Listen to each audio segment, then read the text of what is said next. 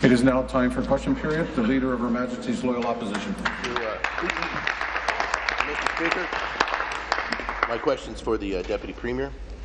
Deputy, in November of 2008, the Ministry of Health received a letter from a whistleblower who had worked at Ornge. In his letter of April 2008, Keith Walmsley said that there were two sets of accounting books.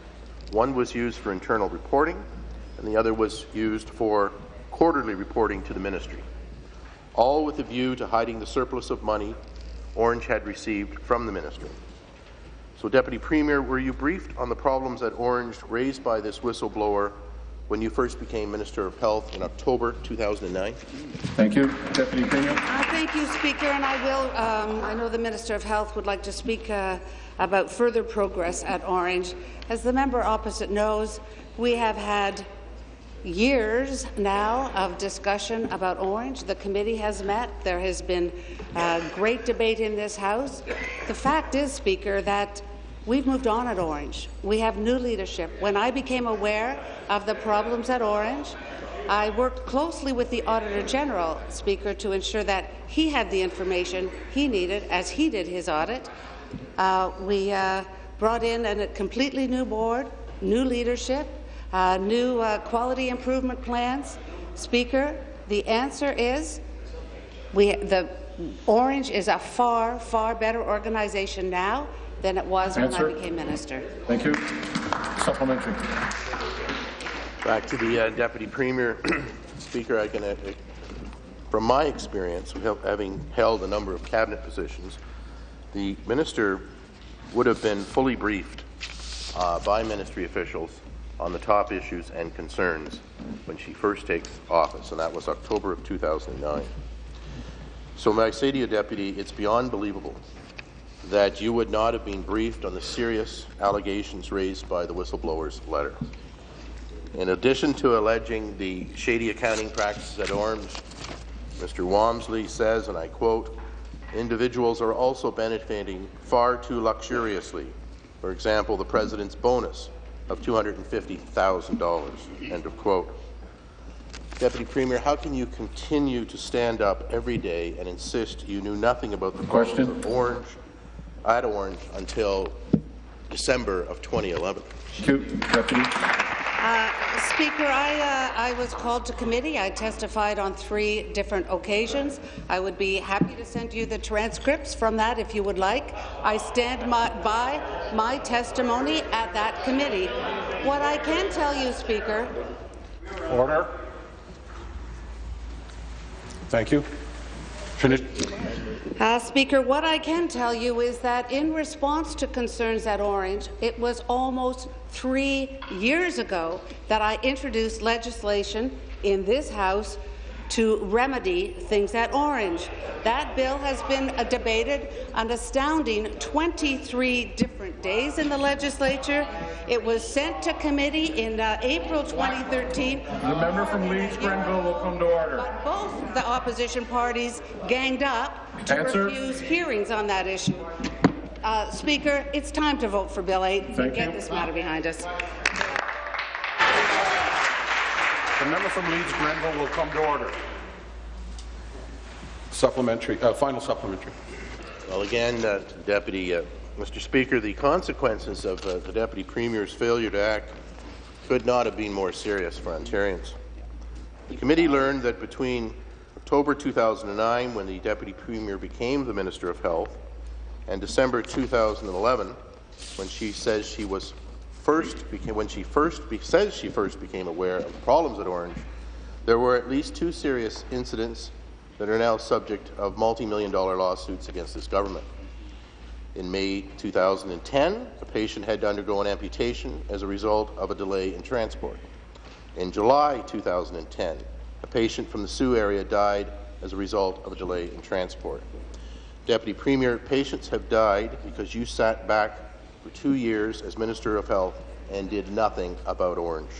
Question. How can you not feel the moral obligation to do the right thing and step down? Thank you. Deputy Premier. Health and long-term care. Minister of Health and Long-Term Care. Well, Mr. Speaker, I and my colleagues on this side of the House are proud of the work that the Deputy Premier, when she was Minister of Health, did to turn Orange around, to make the necessary changes to restore the public's confidence in this important organization. And Mr. Speaker, not only the former minister, now the Deputy Premier, but we continue to make important changes. She's mentioned we have new leadership, a new CEO, a new board, a new chair. This Deputy Premier introduced changes, including a new performance agreement, conflict of interest guidelines, a patient advocate, many changes, and there are changes still required. That's why we speak to the importance of getting the opposition support to pass Bill 8 to make those further changes and complete the transition, Mr. Speaker. Thank you. New question. The Leader of the Opposition.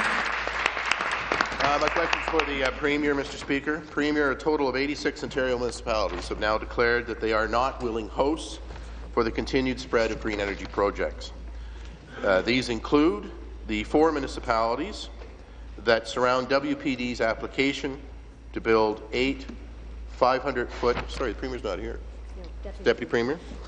To build 8 500-foot tall wind turbines on the flight path of the Collingwood Regional Airport. I say to the Deputy Premier, this is the very same project that the Premier committed to the weekend before she became Liberal leader, when she held a press conference in Collingwood. And at that time, she said she would personally review that project. So I say to you, when all 4 municipalities are against this development in my riding, because at that same press conference the Premier said that if the municipalities are against it, they shouldn't have these projects. Question. Is your government still going ahead with this dangerous proposal to build 500-foot tall wind turbines on the flight path of the Collingwood Airport? I recognize that may have been a slip, but I do want to remind all members, I take it as an opportunity, not a criticism, to remind everybody we do not talk about anyone's attendance in this place. Excuse me, Minister, I've already explained my circumstance. I don't need editorials. And I did say that I believed it was a slip, so I wanted to leave it at that. Teachable moment. The member from Renfrew, Nipissing, Pembroke will come to order. Deputy Premier. To Minister of Energy. Mr. Speaker, we have looked at the procurement process for renewables, and we have a new regimen in place, Mr. Speaker. There, in fact, is a very current procurement going on at the present time for large renewable projects, Mr. Speaker, which require and will require a very significant municipal participation. On the other hand, Mr. I'm not going to let it build, so stop. Carry on. On the other hand, Mr. Speaker, there are a number of existing contracts which are out there which we will not break because we will have the type of liabilities which occurred, as they know, with several of our other energy projects at very significant cost. There are communities who are asking us to break contracts, large renewable projects. There are some who are asking us, Mr. Speaker, to extend the contract. Thank you. Supplementary. The member from Dufferin-Caledon. About old projects, Minister. These are new problems. Placement of industrial wind turbines and the related transmission lines are causing problems all across Ontario. When you allowed the Green Energy Act to strip municipalities of their planning power, you also left those same municipalities to clean up your mess. This summer, Dufferin Wind Power has been installing a transmission line for its wind farm in Dufferin County. This summer, now. In Melanchthon, there are some transmission poles that are so close to the road, the mayor has told me they're not going to be able to safely plough that road. The municipality knew this would be a problem, raised it during the consultation in the spring, raised it with the Premier and your ministers through numerous letters, and you still allowed the company to ignore their concerns. Absolutely shameful. Is this your idea of your new consultation process? Thank you. Minister. Mr. Speaker, that party continues to ask us to break existing contracts. As a matter of fact, Mr. Speaker, what they did... Come to order.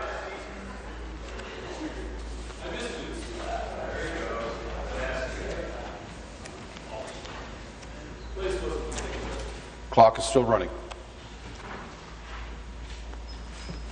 Carry on. Mr. Speaker, the PC plan was to cancel existing contracts. They introduced legislation which would give the Minister of Energy the right to cancel existing contracts. Our calculations, Mr. Speaker, would show that that would expose the provincial government to liability to the extent of about $20 billion to cancel power purchase contracts. They continually have risen in this House to ask us to break existing contracts and expose the province to billions of dollars in penalties. The member from Leeds Grenville will come to order. The member from Bruce Grey Owen Sound, who's not in his seat, will come to order. Finished. Final supplementary. This is about public safety, and that is your job. Speaker, I'd like a page to bring the minister a picture so that you start to understand how close these utility poles are to the existing roadway. If these poles aren't relocated, Melancthon may be forced to redesign the road to ensure safety and allow winter maintenance. The Minister of Energy or the Minister of Transportation could direct these transmission lines be moved so that Melancthon residents are not forced to pay the additional cost of redesigning the road. Will you do it? Minister of Energy. Mr. Speaker, the member knows that there is an environmental process. The member from Huron-Bruce will come to order. The member from Simcoe North will come to order. And some are getting close to warnings. Carry on. Member from Renfrew, Nipissing, Pembroke will come to order. 2. Mr. Speaker, I have a quote here from the member from Nipissing when he was mayor, the MPP from Nipissing. Taking advantage of locally available green power resources is a good fit with the long-range development strategy we have for the community.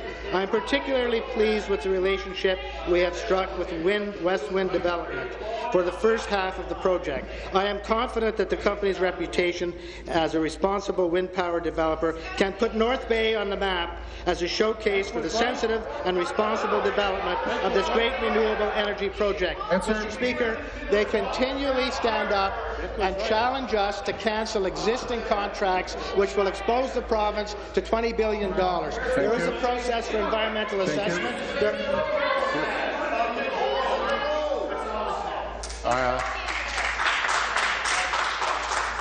I stand, you sit.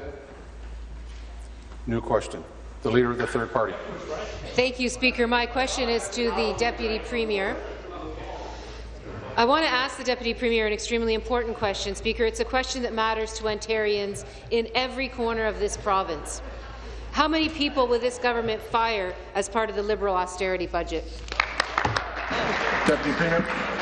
Well, Speaker, I can assure the Leader of the Third Party that our government is determined to get to balance by 2017-18, but we will not do it at the expense of our growing economy.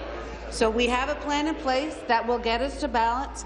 I have been appointed as President of the Treasury Board. With a strong Treasury Board, we are looking very closely at how we can get better value for the money that we spend, that we can provide better services to the people of this province. Speaker, the status quo is not an option. We must get to work and get the best value possible for every tax dollar. So I look forward to working with the NDP, Speaker, because I think they may even have some good ideas on how to continue to get better value for our hard-earned dollars. Thank you. Supplementary. Speaker, the Liberal austerity budget will cut 6% from most ministries each and every year. Don Drummond looked at the Liberal budget and he said that would mean 100,000 job cuts. The people of Ontario soundly rejected the Conservative plan to cut 100,000 jobs. Why are the Liberals now picking up the same plan and firing 100,000 people? Deputy Premier. Well, Speaker, I think anybody watching at home might need a little reminder that, in fact, the NDP built their platform, all 9 pages of it, including the cover and the back cover, Speaker. Their 9-page platform used our assumptions, and then they said we can actually go further. we can find an additional $600 million worth of cuts, Speaker. So I find it puzzling a little bit that the third party would be concerned about cuts when they actually promised to cut further. And the member from Hamilton East, Stony Creek, come to order. Let's just take a look at how we are doing in this province as our economy continues to improve. Since 2009, the recessionary low, Speaker, we've added over 500,000 jobs. Our unemployment rate, Speaker, is down. Our job numbers are up, Speaker. Last year, Ontario employment increased by 100,000 jobs. Thank you. We're on the right track, and we will stay. Thank you. Supplementary. Well, Speaker, 1,000 jobs not coming to Windsor with the Ford plant.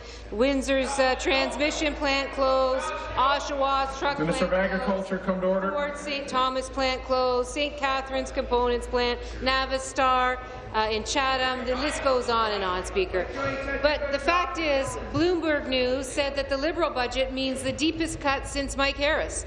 You know, the Premier used to say that she actually got into politics because of Mike Harris. Now, we used to think that was to oppose him, not to imitate him. Now she's going to go even further than as far as Mike Harris went.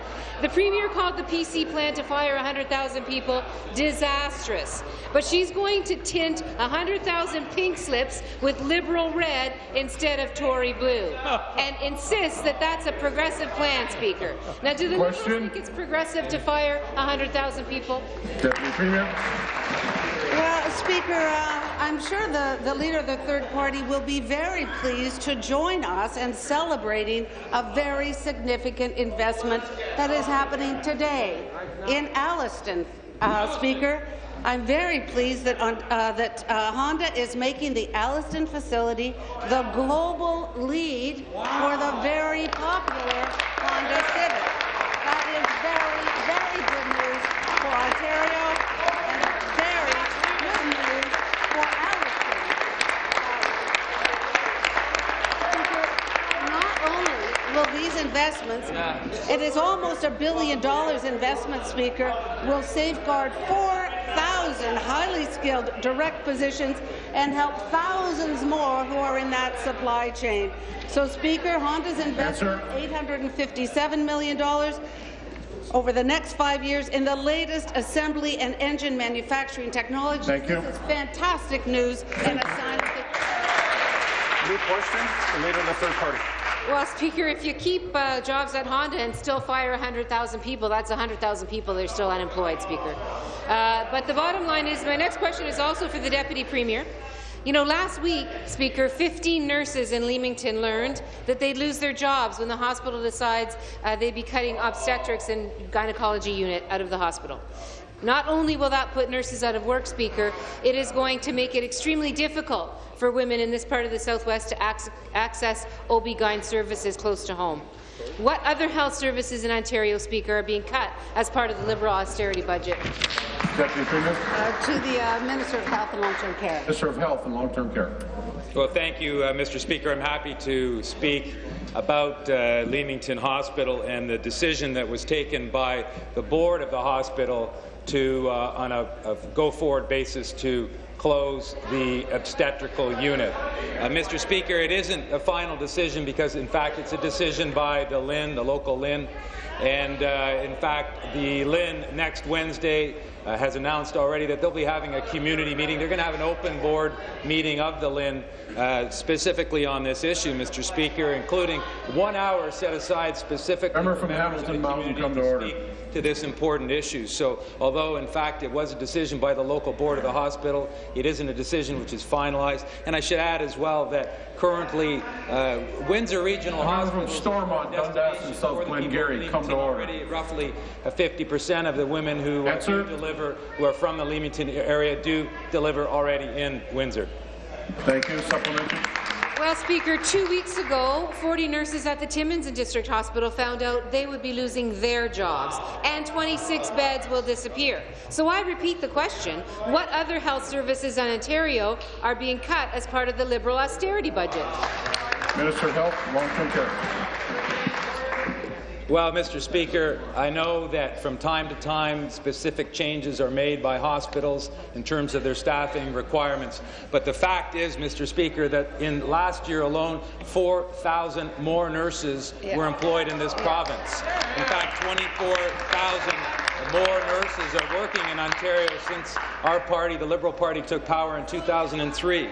So I understand that the member opposite, the leader of the third party, wants to focus on specific incidents where human resource decisions are made by, frankly, Mr. Speaker, where those decisions should be made at the locality, by the hospital, in concert with the local LHIN as well. But the reality is, Mr. Speaker, that we're deeply committed to nursing and the profession in this province, and the evidence is we've dramatically increased not only our investments in that profession, the increase in scope of practice, the nurse practitioner-led clinics, but also 4,000 new nurses last year alone. Final supplementary. Well, Speaker, when it comes to Liberal austerity cuts, the healthcare system is not the only victim. People for Education has reported that the Liberals have slated 125 schools for closure before 2015. That means throwing parents and students into chaos across Ontario. So can the Deputy Premier tell students and their families just what communities will be losing their local schools as part of the Liberal austerity plan? Minister. To the Minister of Education. Minister of Education. Yes, thank you very much. And I'm always fascinated when I get these numbers that pop up out of nowhere. So I can guarantee you that there has been no directive, so I have no answer to what's 125 schools because there is no list. But what I can tell you is that we do know that there are over 600 schools in Ontario which are more than half empty. We are actually spending on the order of about $1 billion per year on empty seats. We actually think on our side of the House that it would be better. That's a very good idea. We will change the funding formula. We actually think on our side of the House that we should invest money in the children who are in our schools rather than in empty seats. Thank you. New question, member from Kitchener-Conestoga. Yes, thank you, Speaker. My question this morning is to the Minister of Finance. Minister, last week when our tourism critic asked for the economic analysis supporting the punitive aviation fuel tax you've placed on Ontario families, you avoided the question. So, Minister, let me help you with the math. We told you about the loss of 3,000 jobs and $100 million in GDP predicted by Dr. Fred Lazar of York University's Schulich School of Business. Dr. Lazar also told us that eliminating the tax, as in BC, New Brunswick, Quebec, and Saskatchewan, could provide an $138 million economic boost, add 52,000 additional tourists, and close to 2,000 jobs. But we're going in the wrong direction. In fact, we're the only jurisdiction heading in the opposite direction. So tell us, Minister, what is the secret? What economic analysis have you done on the impact of job and revenue losses that this aviation tax will cause? Thank you. Minister of Finance. Mr. Speaker, since we announced the aviation fuel modest increase of a penny, Air Canada has launched new flights from Toronto to Rio de Janeiro, Amsterdam, and Pan Am. Wow. You should also note that in comparison to some other jurisdictions, and I believe they've named Buffalo as one, there's 68,000 flights in Buffalo. In Pearson, in Toronto, there's 420,000 flights. There's 7 airlines in Buffalo. There's over 65 airlines in Toronto and Pearson.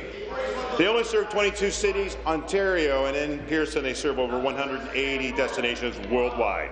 And the analysis that he makes, they're comparing 5 million travelers in Buffalo. In Pearson, it's over 36 million in 2013 alone. You should also note, Mr. Speaker, that when they talk about the increase, which hasn't been touched since 1992, and it's a penny, they're asking the wrong level of government. If they're going to petition anybody, they should let it be known where the real... Thank you. Supplementary. Well, Minister, as I had mentioned, every other province in Canada who is going in the opposite direction aside from you. And so, as I've said before, your numbers just don't add up. And in fact, you've marginalized them by characterizing the increase as a mere penny. Minister, your tax creates one of the highest— Order. Cuts both ways. Please finish. I know it's tough having them here and be reminded. Please finish. Please finish. Minister, your tax creates one of the highest fuel taxes in North America, and that means higher ticket prices for travellers, families, and business people. It means, Minister, another 400,000 travellers diverted from Ontario airports on top of the 3 million that already crossed the border to fly from aviation fuel tax-free airports like Buffalo.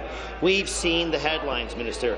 Buffalo Airport will take advantage of your increases, putting on a full-court press, courting travellers as well as airlines south of the border. Sunwing's just the wingtip of the iceberg. So, Minister, you have no economic analysis. So will you please join us, heed our call to— Thank you.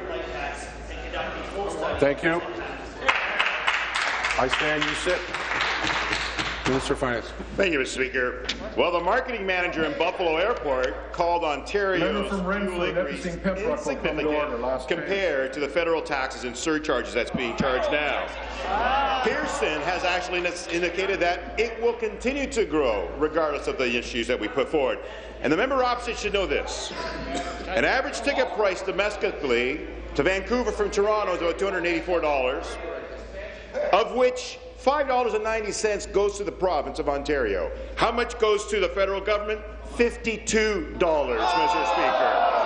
An international flight to Orlando, $4 goes to the province, $44 goes to the federal government, and $34 goes to the U.S. government authorities. You should be fighting for Ontario.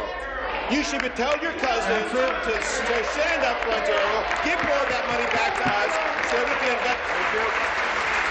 You seated, please. You seated, please. New question, the member from Parkdale High. The member from Renfrew, Nipissing, Pembroke, in the middle of my sentence, will now be warned. And the member from Simcoe North, come to order. The member from Parkdale High Park.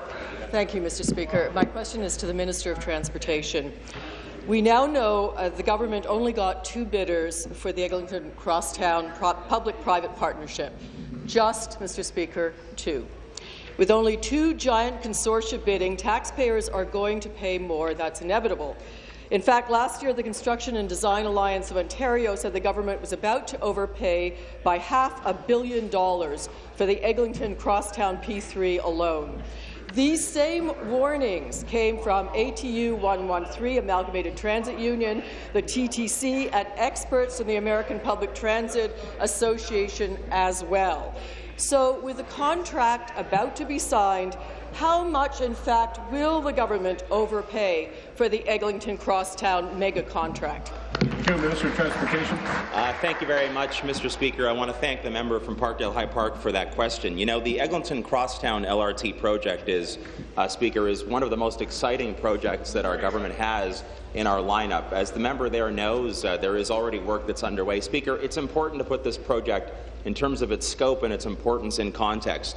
The Eglinton Crosstown LRT will run about 19 kilometres through Midtown Toronto, 25 stations and stops. The province of Ontario, because of the leadership of our Premier and this government, is investing $5.3 billion in this project, Speaker. Speaker, this means that the Eglinton Crosstown LRT is the largest public transit project in more than half a century here in the province of Ontario. And that work is taking place in communities represented by people like my parliamentary assistant, the member from Eglinton Lawrence, our new member from Davenport, and others. It's going to provide positive results because of the leadership that we are showing on this side and the importance that we understand or that we assign to building Ontario up. Thanks, Mr. Speaker. Thank you. Supplementary. Thank you, Mr. Speaker. So with public-private partnerships, the public is kept in the dark, as the minister knows, while the important decisions are actually made. We don't find out about surprises like a $500 million overrun in costs or dirty diesel trains until it's way too late. We know the plans for the Eglinton Crosstown have changed. There's no question about that. Kennedy Station might need to be moved, and there will be complicated conversations and connections with TTC bus and subway lines and TTC itself. We don't know if expensive change orders will be needed. The public is completely in the dark, Mr. Speaker. Instead of negotiating the final plans for Eglinton behind closed doors with private contractors, will the government publicly disclose the contract requirements so we can know exactly what we are paying billions for? Thank you. Minister of Transportation. Well, Speaker, I think it's important for me to say, and this is being said by the Premier, it's being said by others on this side of the House, this is in keeping, Speaker, with the unfortunate mythology that this member and that caucus continues to spin about how our government moves forward with important transit and transportation infrastructure. The member speaks about the impact this is having on people and whether they know transparently about what's happening. Speaker, in fact, my own in-laws live a stone's throw away from where this Eglinton Crosstown LRT will be built, in the neighbourhood of Dufferin and Eglinton. When I see them on a regular basis, they are excited. They are thrilled because a part of their neighbourhood will be built up over the next number of years, Speaker.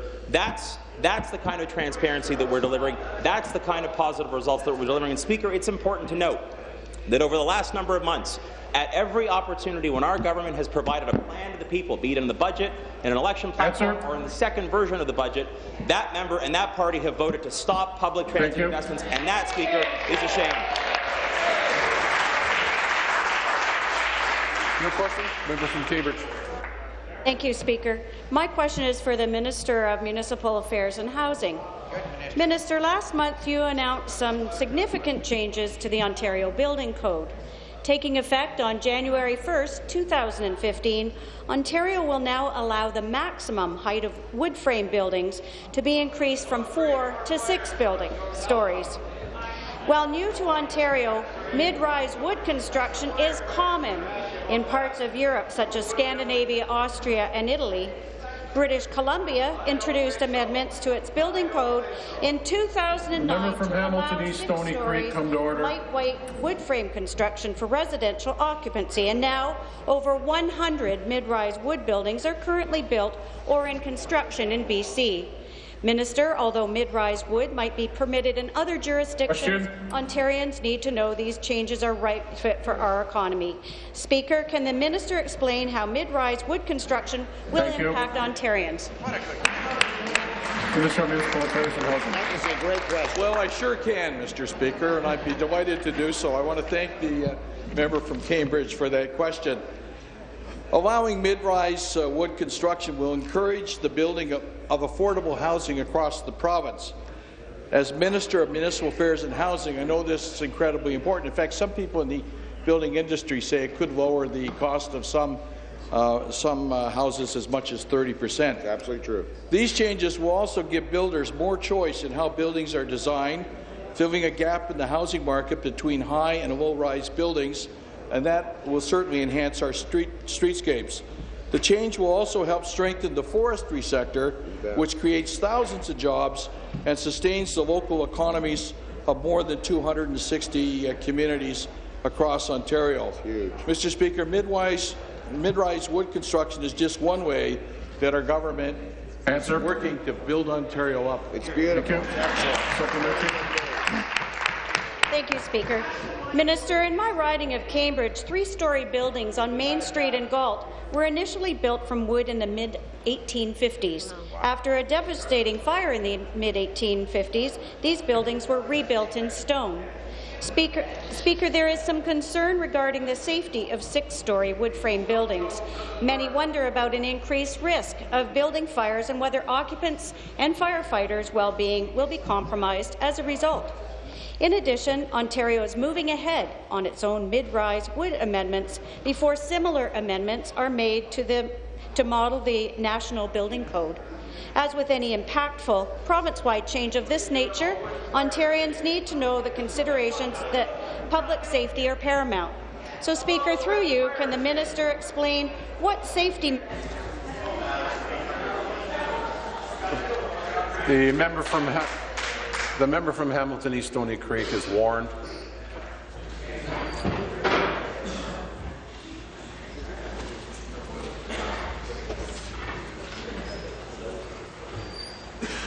Please finish.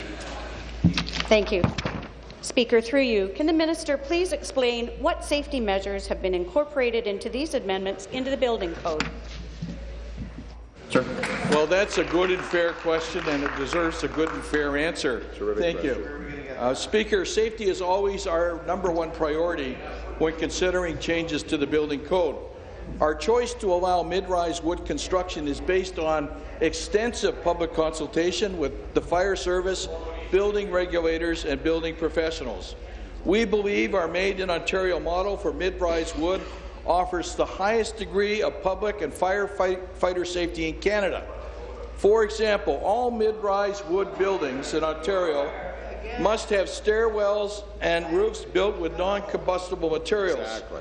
Mr. Speaker, Ontario requires all new construction to meet very high safety standards, especially with respect to fire safety, and mid-rise will be no different. Lastly, I'd like to thank a couple of colleagues. The honourable member from Thunder Bay, Ada Koken, who first introduced a private member's bill, and he was capably assisted by his honourable colleague from Thunder Bay, the member for Thunder Bay Superior. Thank you. Hey, and very nice. New question, the member from Holman Norfolk. Speaker, to the Minister of Agriculture, today is the one-year anniversary of the Local Food Act, but you chose to proclaim this legislation in sections and play politics with it for election purposes. We shamed you into finally proclaiming the section for increased access to local food through the tax credit for farmers who donate to community food programs, food banks, and other churches, other groups like that. And that was an amendment based on 5 years' work by our colleague, the member from Sarnia-Lambton. Good work, Bob. But you still haven't proclaimed other parts of the bill. You speak of being open and transparent, but today you should be publishing your first annual report on local food in Ontario. Minister, today is your opportunity to be open and transparent. Why are you saying one thing and not doing another? Thank you. Food and Rural Affairs. Thank you very much, Mr. Speaker. That question is a bit rich from that member. When it came to developing the Local Food Act, we took the opportunity to reach around to all sides of this House to put together a piece of legislation that is profoundly changing the agricultural sector in the province of Ontario. You know, we've introduced the sale of VQA wines at farmers markets in the province of Ontario. Since May, the sales of those VQA wines are $250 million, contributing again to the great success of the Local Food Act right across the province of Ontario. But the facts are, Mr. Speaker, on numerous occasions, I've gone out of my way to recognize the member from Sarnia-Lambton. When we did the announcement in Hamilton, I made sure that the member from Sarnia-Lambton was up front with me and gave him a chance to speak to that gathering that day. And he knows that. Thank you. Supplementary. Speaker, it's a little baffling. It's been a year. There's no data.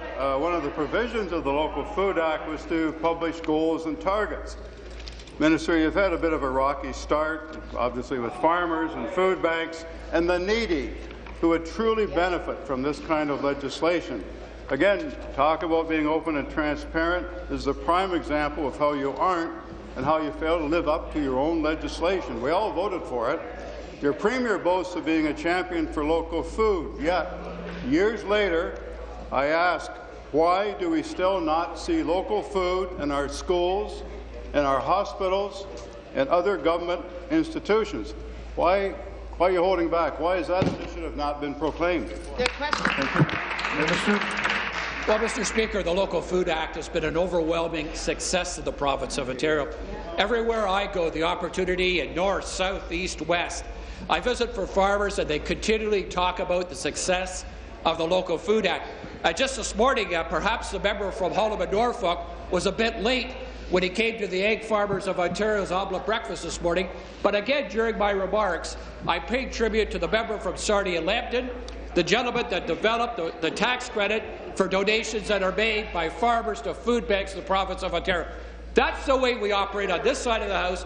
We recognize people who make contributions to the agricultural sector of the province of Ontario, and I don't share the member's assertions at all on the Local Food Act. Thank you. Your question, the member from Kenora, Rainy River. Thank you, Speaker. To the Minister of Natural Resources. Minister, you met... Order. Start over. To the Minister of Natural Resources. Minister, you met with the Rainy River District delegation that travelled to Queen's Park to ask you and the Premier for your government's help with ensuring the mill in their town resumes operation. They have asked for your help. Deputy House Leader. And as Minister, you have a responsibility to the people of Fort Frances. You can't leave this to the two companies to solve. As Minister, you need to involve yourself and your ministry in helping to broker a solution.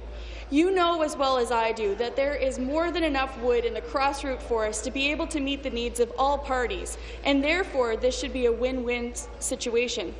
Minister, the Rainy River District and I are asking you to do your job and help broker a solution that creates jobs in Atikokan, Ignace, and Thunder Bay and saves the 1,000 jobs in Fort Frances. Question. Minister, will you do that? Thank you. Minister of Natural Resources and Forestry. Speaker, thank you, and I thank the member for the question. Speaker, she is right. We did meet with the delegation, both the Minister of Northern Development and Mines and myself, and I would describe the meeting as productive and conducive to trying to see what we can do to move the process forward. What I would say, too, is to offer my strength of support specifically to Roy Avis, the Mayor of of Fort Frances, who in my opinion, Speaker, is a true gentleman and who I think is one of the best mayors that we have right across Northern Ontario. I've had opportunities to work with Roy previously, Mayor Avis previously on other files. I very much respect the position that he feels that he's in. I very much respect the position that the community of Fort Frances feels that they are in themselves as a broader community. I understand their fear. I understand their anxiety, and as I've said in this House over the course of the last several days, I'm committed and have still been, we've never stopped, trying to work forward to try and find a solution, not only for Fort Frances, but for the broader community of northwestern Ontario. Thank you. Minister, it's reassuring to hear that we have your support, but what we really need is your action. As Minister, you have a responsibility to the people of Fort Frances. The Mayor of Fort Frances and First Nations chiefs from across the Rainy River District came here this week to meet with you and ask you to act. They came 1,800 kilometres after the business deal fell apart because this is a government-related problem having to do with the forest licence. Minister, the clock is ticking. I ask you again, will you find a solution that benefits the people living in communities across the Northwest? Thank you, Minister. Speaker, in my first response, I referenced that I very personally can understand and be attenuated to the feelings that are in the community of Fort Frances. In 2005, when the forest industry first started to go through this economic cataclysm, I think it's fair to describe it as, my home community of Thunder Bay was very much affected. There were multiple sawmills and multiple pulp and paper mills that closed that had been there and serviced our community for generations. So I very much respect what is going on in Fort Frances. As I've said repeatedly in the House, we are looking to try and find a solution. I would respectfully suggest also the solutions that have been put forward at this point by the third party are not necessarily things that I think can work. We are open to all options. We're open to all good ideas, but we need to understand there are other forestry operators working right across the province of Ontario who will very closely be paying attention to what we do in response to this particular situation. Thank you. New question, the member from the Etobicoke North, York. Thank you, Mr. Speaker. My question is for the Minister of Labour, Honourable Kevin Klint. The Committee on General Government met earlier this week for clause-by-clause consideration of an important piece of legislation, Bill 18, the Stronger Workplaces for a Stronger Economy Act. Speaker, with your permission, I'd like to commend the third party, as I often do, for joining with the government in putting forward important, enhancing and substantive amendments, which ultimately strive to capture the many lessons learned during our consultations with the public and stakeholders. But regrettably, Speaker, the official opposition resorted to procedural games filibusters and delaying tactics in an obvious attempt to derail the proceedings. They introduced hundreds of repetitive, meaningless amendments in order to tie up the proceedings. These disruptive efforts, I'm pleased to say, were met with sheer determination on our government side. Speaker, the committee has completed its work. Third reading debate has been completed, so can we get on with this bill? Thank you. Minister of Labour.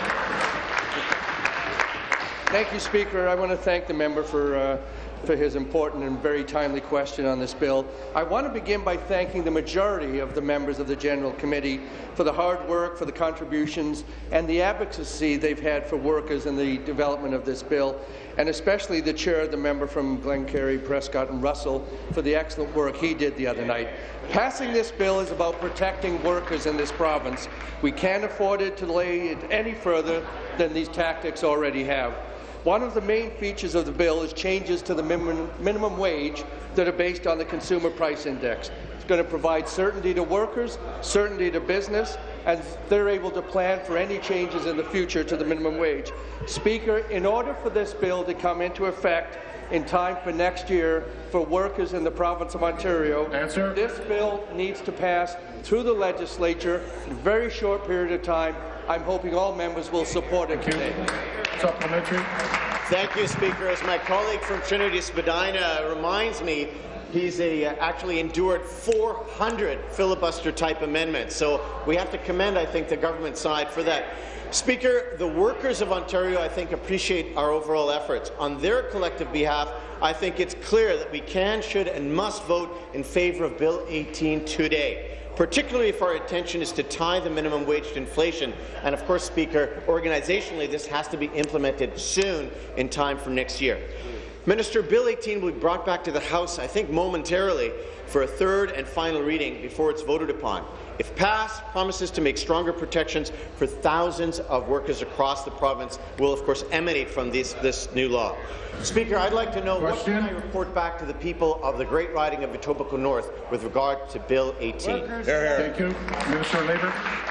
Thank you, Speaker. Thank you for the excellent supplementary. Speaker, the member is absolutely correct. It's been nearly a year and many, many hours of debate since we first proposed the Stronger Workplaces for a Stronger Economy Act, which will, if passed, it takes very important steps to ensure that every Ontarian in this province gets the paycheck they've earned at the end of the day. It protects vulnerable workers from dangerous working situations, and it makes our businesses more competitive, Speaker, and it ensures they treat their workers fairly. It ties annual changes in the minimum wage to inflation. We need to pass it now in order for this to take effect in 2015, Speaker. Speaker, this morning members will have a chance to vote on this important piece of legislation in third reading.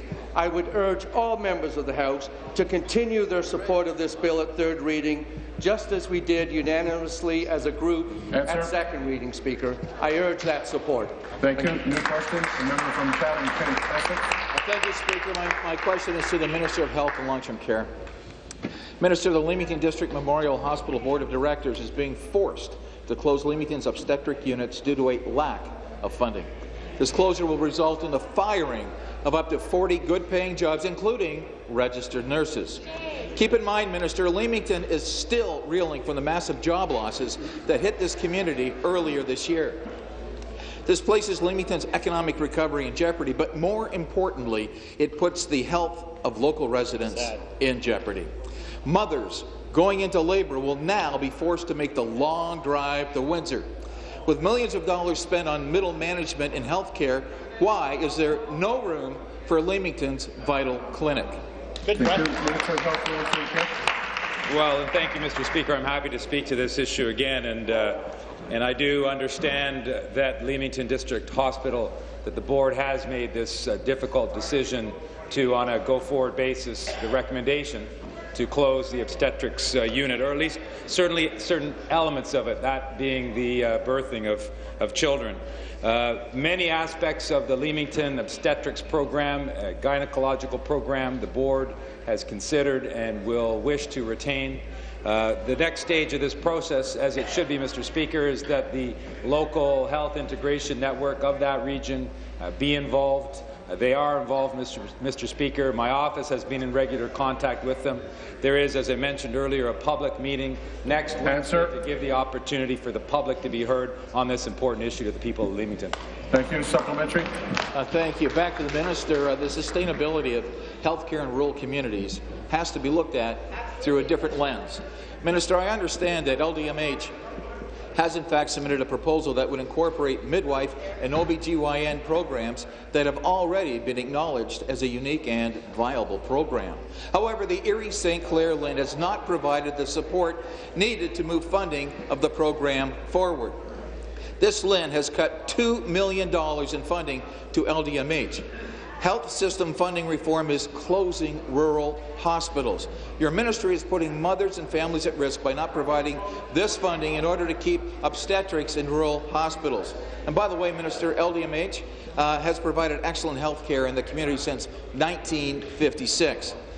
My question to you is, why has this government broken its promise to make its decisions through a municipal lens? Thank you. Minister. Well, thank you again, Mr. Speaker, and I think the member opposite needs to talk to his colleague from Bruce Grey Owen Sound to see what we are doing with our rural hospitals. I was with him a number of weeks ago in Markdale announcing that the government will be constructing a brand new Markdale hospital in that small rural environment, Mr. Speaker. So the truth is the opposite of what the member is trying to portray.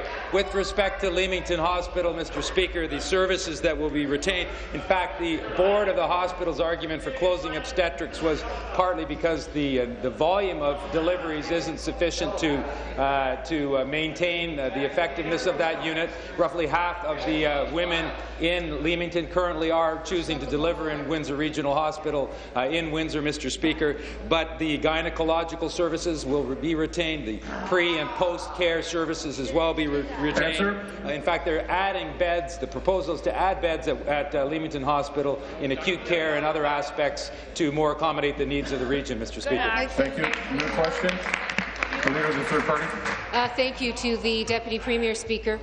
A private company is trying to cut a deal with the Hamilton Port Authority to build a waste gasification plant on Hamilton's waterfront. Residents are very deeply concerned, Speaker. This plant will use immature technology that so far exists only as demonstration projects. With no track record, we don't know the environmental impact and what it will be at full scale.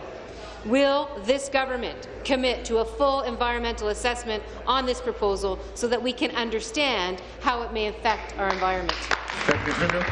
Minister of the Environment and Climate Change. Minister of the Environment and Climate Change. Thank you very much, Mr. Speaker. The environmental assessment process is determined independently by scientists and experts in the Ministry of the Environment. I don't think we want to politicize that process.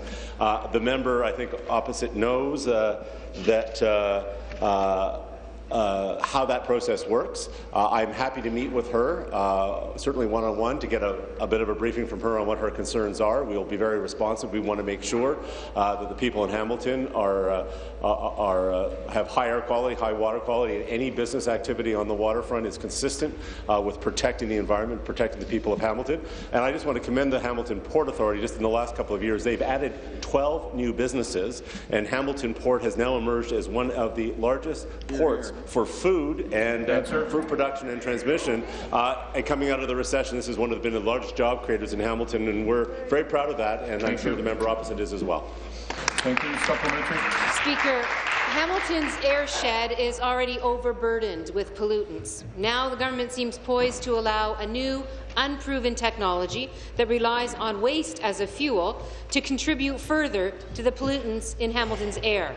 Children and families deserve to breathe clean air, Speaker, and it's up to this government to make sure that the quality of air and the people of Hamilton are being protected. So I will ask one more time, will this minister commit to a full environmental assessment to protect the air and the people of my community? Thank you, Minister. As the member opposite knows, Mr. Speaker, that you could not open this plant without an environmental assessment. And so, yes, of course, there'll be an environmental assessment. I don't think we want to politicize these processes. I don't think any of us in this House are an expert on this particular technology. The member opposite has said it's a new technology. It will be evaluated properly, and we will ensure we have about the highest standards in North America right now on environmental protection. We're very proud of that. That's the legacy of this government, and quite frankly, her party in power as well, Mr. Speaker. So this is the government here, Mr. Speaker, that closed all the coal plants, that has seen the largest reduction in greenhouse gas emissions, Mr. Speaker. We have been leading in North America in almost every area of environmental protection, and we have no intention to back off our record on that, Mr. Speaker, and we take this very seriously. New question, the member from Durham. Thank you, Mr. Speaker. My question is for the Minister of Energy. Minister, Ontario's nuclear facilities currently provide approximately 50% of electricity used by Ontarians, and a number of other reactors are coming to the end of their life cycle. I am aware that our government intends on upgrading our Darlington and Bruce nuclear facilities so that they continue to provide the province with reliable, safe, and emission-free power. Minister, last week you toured the Ontario Power Generation, OPG, Darlington Nuclear Generating Station in my riding of Durham. The upgrade of the Darlington reactor is particularly important to me, as it represents a significant investment for the province, as well as a very large number of people. It will be creating jobs for our riding. Minister, could you please inform the House as to the status of the Darlington nuclear refurbishment? Thank you. Minister of Energy. Mr. Speaker, I thank the member from Durham for raising this important question, particularly for his riding. Our government has put forward a long-term energy plan which includes refurbishing the nuclear reactors at Darlington and Bruce generating stations to ensure that we get the best value out of our existing infrastructure, Mr. Speaker. The refurbishment of Darlington will allow continued operation until 2055 at approximately 50% of the cost of building new nuclear. And OPG is ensuring maximum efficiency in the Darlington refurbishment by allowing workers to train on a state-of-the-art training facility, including a full-scale training reactor. Nuclear refurbishment will begin in 2016, and the planned upgrades will create almost 25,000 jobs and generate $5 billion annually in economic activity. Answer. Thank you, Mr. Speaker. Supplementary. Mr. Speaker, I would like to thank the Minister for ensuring that our government is taking a significant step to ensure refurbishment in Darlington is done right. While OPG's Darlington Generating Station is one of the top-performing nuclear stations in the world, it is still reassuring to hear that OPG will be subject to strict oversight to ensure safety, reliable supply, and value for ratepayers. During your tour last week, you stated that the government will hold OPG accountable and that we are committed to having refurbishment happen on time and on budget. Minister, could you please inform the House as to what other measures our government has in place to protect Ontario's ratepayers from cost overruns and to ensure the project move forward on budget and time? Thank you. Minister. Mr. Speaker, we have full confidence that the project will hit its targets, and the refurbishment schedule is spread out to ensure that further refurbishments will only proceed after the successful completion of the first unit. Our plan has built appropriate off-ramps should operators be unable to deliver the projects on schedule and on budget. We've been very clear that we will not proceed if there are significant cost or schedule overruns. The province has an independent oversight advisor to monitor progress and spending at each stage of the development. Our nuclear refurbishment contracts ensure that operators and contractors are accountable for refurbishment costs and schedules. And nuclear refurbishment will ensure we have safe, reliable, affordable, emissions-free energy where and when we need it. Mr. Speaker, Ontario has an unblemished record of 40 years in nuclear power. We're among the safest in the world, Mr. Speaker, and we have a tremendous supply chain. Thank you. New question, the member from Huron-Bruce. Thank you very much, Mr. Speaker. My question today is for the minister responsible for the poverty reduction strategy. On November 1st, Ontarians once again saw an increase of 3.7% on their energy bills. Today, social housing assistance for energy costs is based on 1997 prices. This scale no longer reflects Deputy the House realities associated with the Liberal failed Green Energy Act and a decade of Liberal mismanagement. Stakeholders, such as the Municipal Social Service Association, are asking your Liberal government for a more realistic utility scale, but to date have met with no success. Minister, can you commit to including in your strategy an updated utility scale for social housing, and more importantly, when will you get this done? Thank you. Deputy Premier. Well, Speaker, I am for poverty reduction. Thank you. I am delighted to be asked a question about the poverty reduction strategy, Speaker, because I have to say this may be the first time. So thank you for asking about the strategy. And I am hopeful that the question demonstrates a new focus from the opposition party that reducing poverty actually does matter. Because, you know, the history is not so good. They voted against the Ontario Child Benefit. They voted against all of the progressive initiatives, including most recently in this budget, Speaker. So we continue to increase the Ontario Child Benefit. Our new poverty reduction strategy sets a very ambitious but achievable goal of ending chronic homelessness, Speaker. And if I can now move forward with the confidence, so I have the support of the opposition on that, I will be very, very, very pleased. Thank you. Supplementary. Speaker, we need achievable outcomes today because people are going without heat. Minister, there's no excuse for turning a blind eye to today's problems that you know are hurting hardworking families across Ontario. Energy prices are going to continue to skyrocket. I'm currently hearing of residents who are using food banks so that they can save their scarce dollars to pay their utility bills. People are selling their homes because they can no longer afford to stay in them. The United Way in my area announced last week that the utility assistance funding in 2014 is already dried up and waiting lists are running long. We don't even have an inch of snow yet, Minister. So today, will you do the right thing, do the honourable thing, and commit right here, right now, to resolve this shortfall before winter is here to stay? Do something today. Minister. Well, again, Speaker, I am delighted to see this abrupt change in tone because the PC party actually, when they were in office, slashed social assistance by 22%, Speaker. They froze social assistance benefits. They ended construction of social housing. They cut all funding for affordable housing. They even cancelled construction of units being built, Speaker. And I happen to know that there are people here that need to sit for a vote. The minister responsible for seniors has done it again, and I won't tolerate it. You're warned. During the past election, they had a plan to slash social services that the most vulnerable people in this province depend on. And, Speaker, in our budget that they voted against, we actually included in that budget that you voted against implementing a support program for low to modest income families that would provide. Thank you. The member from Haliburton, Kawartha Lakes, Brock, on a point of order. Thank you, Mr. Speaker.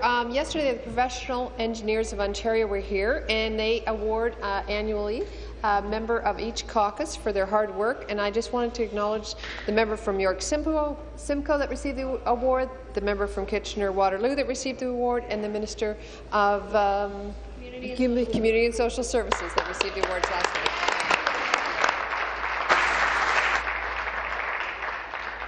Member from Hamilton Mountain on a point of order.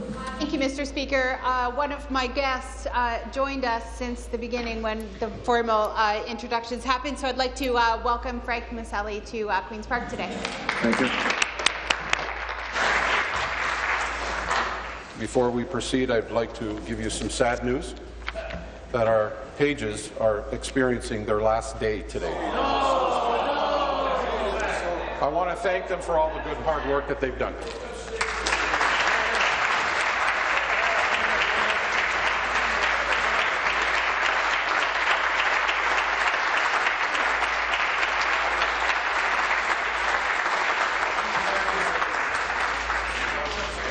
We have a deferred vote on the motion of third reading of Bill 18, an act to amend various statutes with respect to employment and labour. Call in the members. This will be a 5-minute bell.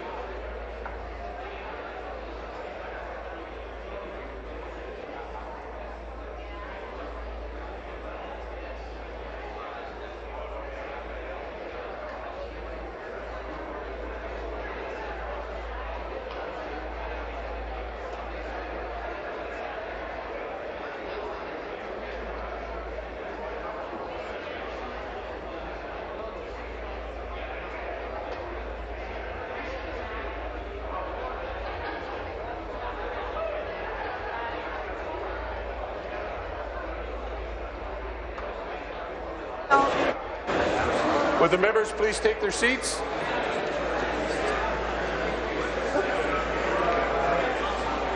All members, please take your seats.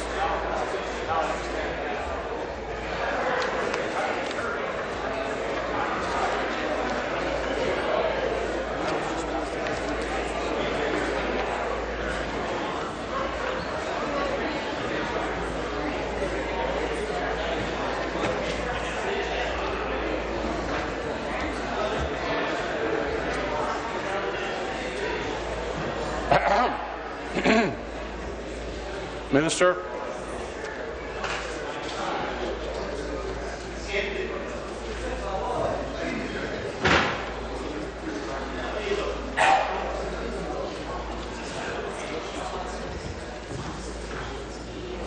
On November the 5th, Mr. Flynn moved third reading of Bill 18. All those in favour, please rise one at a time to be recognized by the clerk. Mr. Flynn. Mr. Flynn. Mr. Nackley. Mr.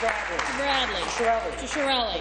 Madame Mayer. Mr. Sousa. Mr. Sousa. Ms. Wynne. Ms. Wynne. Ms. Matthews. Ms. Matthews. Mr. Hoskins. Mr. Hoskins. Ms. Sandals. Ms. Sandals. Mr. Duguid. Mr. Duguid. Ms. McCharles. Ms. McCharles. Mr. Quinter. Mr. Quinter. Mr. Cole. Mr. Cole. Mr. Takar. Mr. Takar. Mr. Berardinetti. Mr. Berardinetti. Mr. Dillon. Mr. Dillon. Mr. Quadri. Mr. Quadri. Mr. Orzetti. Mr. Orzetti. Mr. Gravel. Mr. Gravel. Mr. McMeekin. Mr. McMeekin. Mr. Murray. Mr. Murray. Mr. Chan. Mr. Chan. Mr. Moridi. Mr. Moridi. Mr. Coteau. Mr. Coteau. Mr. Leal. Mr. Leal. Mr. Zimmer. Mr. Zimmer. Mr. Delaney. Mr. Delaney. Mr. Balkison. Mr. Balkison. Ms. Albanese. Ms. Albanese. Mr. Dixon. Mr. Dixon. Manga. Ms. Manga. Mr. Crack. Mr. Crack. Ms. Wong. Ms. Wong. Ms. Hunter. Ms. Hunter. Mr. Sergio. Mr. Sergio. Mr. Morrow. Mr. Morrow. Ms. Jassic. Ms. Jassic. Mr. Del Duca. Mr. Del Duca. Ms. Domerla. Ms. Domerla. Mr. Fraser. Mr. Fraser. Mr. Anderson. Mr. Anderson. Mr. Baker. Mr. Baker. Mr. Ballard. Mr. Ballard. Mr. Dong. Mr. Dong. Ms. Hogarth. Ms. Hogarth. Ms. Koala. Ms. Koala. Madame Lalonde. Madame Lalonde. Ms. Molly. Ms. Molly. Mrs. Martin. Mrs. Martin. Mrs. McGarry. Mrs. McGarry. Ms. McMahon. Ms. McMahon. Mr. Milchin. Mr. Milchin. Ms. Native Harris. Ms. Native Harris. Mr. Potts. Mr. Potts. Mr. Rinaldi. Mr. Rinaldi. Ms. Vernile. Ms. Vernile. Mr. Hillier. Mr. Hillier. Mr. Clark. Mr. Clark. Mr. Arnold. Mr. Arnold. Mr. Hartman. Mr. Hardman. Mr. Wilson. Mr. Wilson. Mr. Fidelli. Mr. Yakubuski. Mr. Yakubuski. Mr. Hudak. Mr. Hudak. Mr. Miller, Perry Sound, Muskoka. Mr. Miller, Perry Sound, Muskoka. Mr. Dunlop. Mr. Dunlop. Ms. Jones. Ms. Jones. Ms. Thompson. Ms. Thompson. Mr. Barrett. Mr. Barrett. Mrs. Monroe. Mrs. Monroe. Ms. Scott. Ms. Scott. Mr. Bailey. Mr. Bailey. Mr. Walker. Mr. Walker. Mr. Harris. Mr. Harris. Mr. Nichols. Mr. Nichols. Ms. Marteau. Ms. Marteau. Mr. McDonnell. Mr. McDonnell. Mr. Pettipies. Mr. Pettipies. Mr. Bisson. Mr. Bisson. Ms. Horvath. Ms. Horvath. Ms. DeNovo. Ms. DeNovo. Mr. Tabbins. Mr. Tabbins. Mr. Miller, Hamilton, East Stony Creek. Mr. Miller, Hamilton East Stony Creek. Ms. Sattler. Ms. Sattler. Ms. Taylor. Ms. Taylor. Ms. Armstrong. Ms. Armstrong. Mr. Singh. Mr. Singh. Ms. Fife. Ms. Fife. Ms. Forrester. Ms. Forrester. Mr. Mantha. Mr. Mantha. Mr. Hatfield. Mr. Hatfield. Ms. Campbell. Ms. Campbell. Mr. Gates. Mr. Gates. Ms. Gretzky. Ms. Gretzky. Mr. Chimino. Mr. Chimino.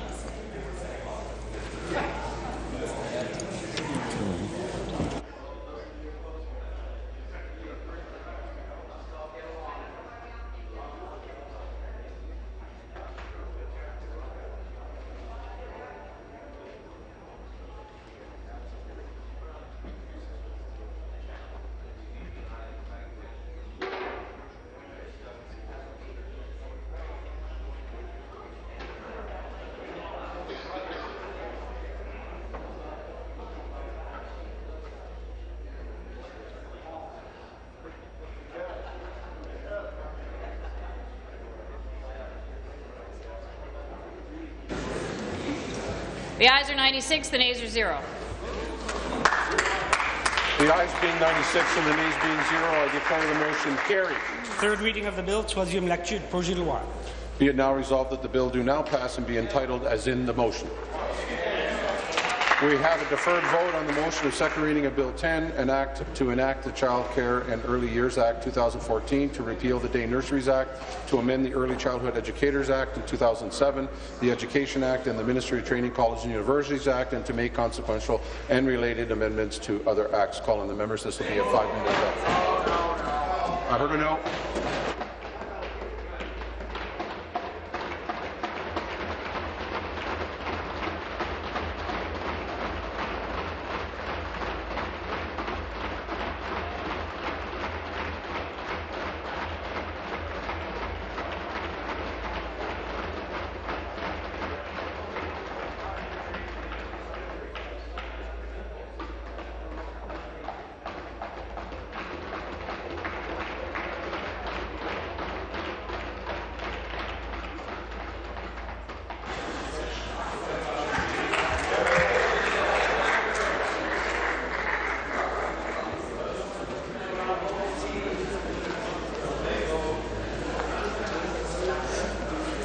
On October 22nd, Ms. Sandals moved second reading of Bill 10. All those in favour, please rise one at a time, being recognized by the clerk. Ms. Sandals. Ms. Sandals. Mr. Naqvi. Mr. Naqvi. Mr. Bradley. Mr. Bradley. Mr. Shirelli. Mr. Shirelli. Madame Mayor. Madame Mayor. Mr. Sousa. Mr. Sousa. Ms. Wynne. Ms. Wynne. Ms. Matthews. Ms. Matthews. Mr. Hoskins. Mr. Hoskins. Mr. Duguid. Mr. Duguid. Ms. McCharles. Ms. McCharles. Mr. Quinter. Mr. Quinter. Mr. Cole. Mr. Cole. Mr. Takar. Mr. Takar. Mr. Berardinetti. Mr. Berardinetti. Mr. Dillon. Mr. Dillon. Mr. Quadri. Mr. Quadri. Mr. Orzetti. Mr. Orzetti. Mr. Gravel. Mr. Gravel. Mr. McMeekin. Mr. McMeekin. Mr. Murray. Mr. Murray. Mr. Chan. Mr. Chan. Mr. Moridi. Mr. Moridi. Mr. Coteau. Mr. Coteau. Mr. Leal. Mr. Leal. Mr. Flynn. Mr. Flynn. Mr. Zimmer. Mr. Zimmer. Mr. Delaney. Mr. Delaney. Mr. Balkison. Mr. Balkison. Ms. Albanese. Ms. Albanese. Mr. Dixon. Mr. Dixon. Ms. Mangat. Ms. Mangat. Mr. Crack. Mr. Crack. Ms. Wong. Ms. Wong. Ms. Hunter. Ms. Hunter. Mr. Sergio. Mr. Sergio. Mr. Morrow. Mr. Morrow. Ms. Jassett. Ms. Jassett. Mr. Del Duca. Mr. Del Duca. Ms. Domerla. Ms. Domerla. Mr. Fraser. Mr. Fraser. Mr. Anderson. Mr. Anderson. Mr. Baker. Mr. Baker. Mr. Ballard. Mr. Ballard. Mr. Dong. Mr. Dong. Ms. Hogarth. Ms. Hogarth. Ms. Koala. Ms. Koala. Madame Lalonde. Madame Lalonde. Ms. Molly. Ms. Molly. Mrs. Martin. Mrs. Martin. Mrs. McGarry. Mrs. McGarry. Ms. McMahon. Ms. McMahon. Mr. Milchin. Mr. Milchin. Ms. Nadeau Harris. Ms. Nadeau Harris. Mr. Potts. Mr. Potts. Mr. Rinaldi. Mr. Rinaldi. Ms. Vernile. Ms. Vernile.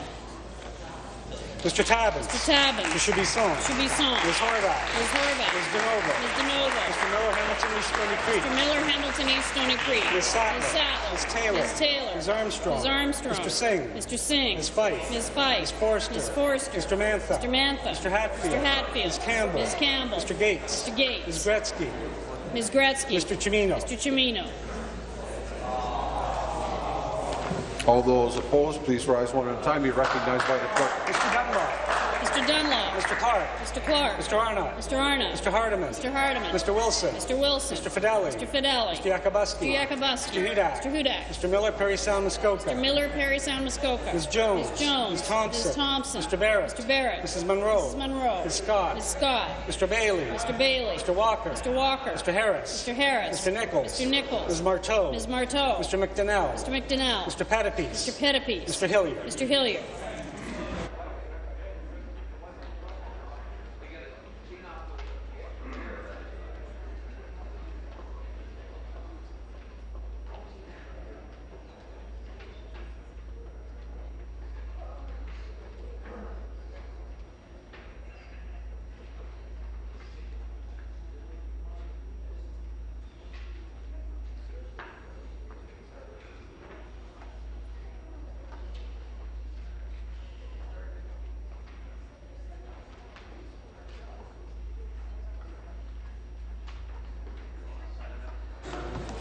The ayes are 74, the nays are 22. The ayes being 74 and the nays being 22, I declare the motion carried. Second reading of the bill, deuxième lecture, projet de loi. Pursuant to the order of the House dated November 5th, this bill is ordered referred to the Standing Committee on Social Policy. There are no further deferred votes. This House stands recessed until 1 p.m. this afternoon.